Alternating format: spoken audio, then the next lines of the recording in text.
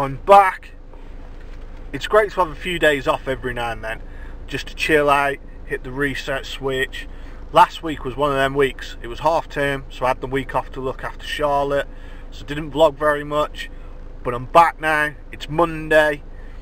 I've already done my first 2 calls. First one was a power supply issue on a 3635. Second one was a screen fault, so I had to replace the scanner. I'm now going to go find out what else is in for today.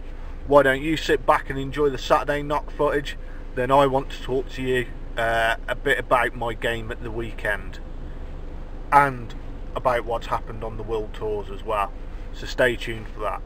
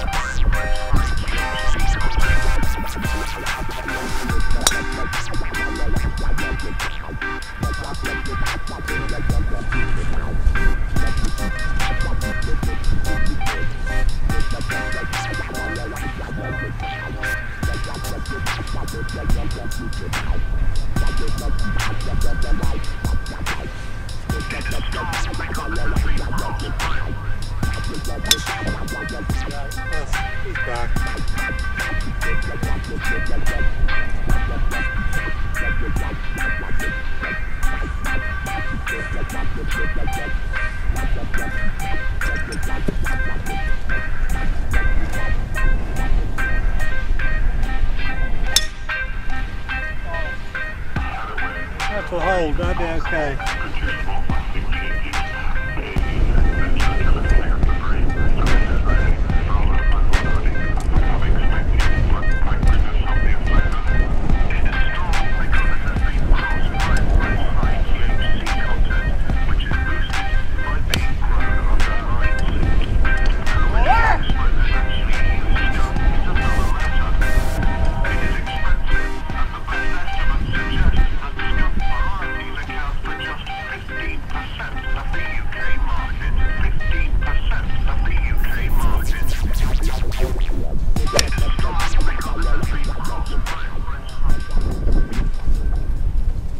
So that was the footage from the Saturday knock. I'm not sure if you can tell, but it was really windy that day, like ridiculously windy. So I struggled massively, but I'll talk to you a bit more about that in a second. I'm currently sat outside stores. I managed to pick up another call, which was a DWP in Cannock that needs a fuser, so I had to come and pick up a fuser, so I'm going to be heading back over there shortly. So that's work done for today. Done that third call, was just the fuser like I said. So yeah, My golf the weekend was rubbish. By far the worst round of golf I've had in a long time. Now, I've always struggled in the wind, which is a big problem living in the UK. But I'm struggling to get off the tee, which is now turning into a real issue. Doesn't matter whether I hit driver, 3-wood, rescue, can't hit any of them. Everything's out the heel. I'm not sure if I'm stood too close to the ball, stood too far away from the ball. I've started to come over the top. I don't know what's going on. So it looks like I am going to have to seek some form of professional help to get that back on track. Which poses another problem in that the back end of last year I put a video up ranting about slow play and probably upset a lot of pros, if any of them have actually watched this video, with some of my comments regarding how I think they could improve slow play. So it could be an interesting one as to whether or not they're going to want to teach me, but I suppose I'll only find out by trying. So anyway, on to what happened in the rest of the world of golf this weekend.